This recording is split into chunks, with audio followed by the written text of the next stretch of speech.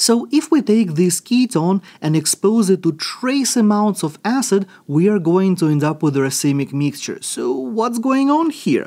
Well, whenever we're dealing with aldehydes or ketones and they are exposed to either acids or bases, we are going to be looking at the enol or enolate chemistry. So in this case, if we take our ketone and protonate that, giving us the corresponding protonated intermediate like so, and then pull off this alpha hydrogen with water or whatever else we have floating around, we are going to end up with, after our proton transfer, with an enol species. And here is the important part about this enol. The carbon that used to be chiral is no longer chiral. That is an sp2 hybridized species, which means that now if we are going to reverse our equilibrium and start going back by reprotonating our enol, making the protonated intermediate, and then doing the final proton transfer, we can potentially have this carbon over here reverse its stereochemistry and form the enantiomer of the starting material.